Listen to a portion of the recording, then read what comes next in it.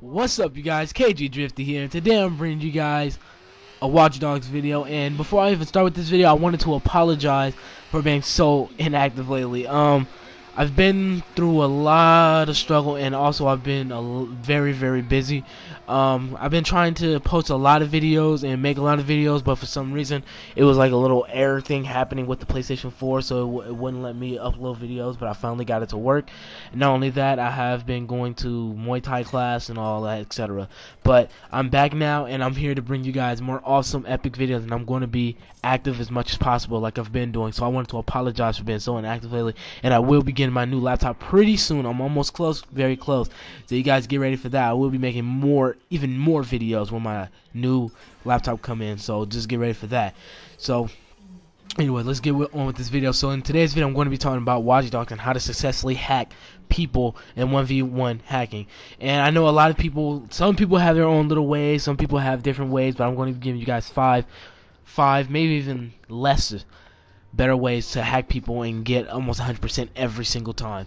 And not only that, for people, you know, Watch Dogs been out for I think 3 months, no, not 3 months, 2 or a month ago, and so far it's been awesome. I haven't even got to beat the game yet since I've been so busy, but I did get a little bit far, even though I had to reset my whole PlayStation due to errors, so I have to start all over again. But anyways, step 1 to get better at hacking: 1, blend in. That's one of the most important things in Watch Dogs. When you're hacking and doing 1v1 hack, it's always good to blend in, such as getting in the crowds with the people, acting more like a civilian, or, you know, driving. So when you're going to hack someone, just drive slow and drive like how an average civilian is supposed to drive. Try to make yourself not noticeable, how more people do, because usually when I play 1v1 hacks, a lot of people make themselves kind of noticeable, but they also get into a lot of good creative spots. So, you know, keep in mind of that. Second one, always be creative. Be creative what spots to hide in and how you hide, such as hide behind things, get on top of buildings, on top of trains, hide inside the train, get in crowds of people, cars, etc. It's always good to be creative in ways how you can, you know, hack people and get successful every single time. So keep that in mind. Third way, always move around. Don't move around too much to make yourself noticeable, but I recommend, if you want to move around, I recommend being on foot, such as being in the car, get inside an alley or something, and then if you see the person's name, it's always good to turn off the car, get out, and try to get away safely and try to hide in the most convenient places possible, such as if you see the guy at least close by you when they're using their cell phone, it's always good to at least try to get into the shadows or try different maneuvers and try to move in different directions. So always keep that in mind. Fourth, always be aware of where you're going to hide, such as don't make yourself obvious on the places that you're going to hide and places that you can be found. That's one of the most things that people will recommend and try to find you. So try to not make yourself very noticeable and also obvious. Sorry, I kind of stuttered there. So always keep that in mind. So try to make yourself blend in more, and then also don't try to get into obvious stupid spots that everyone can find and quickly, you know, easily get. So remember, it's always your city, so you can always find a way.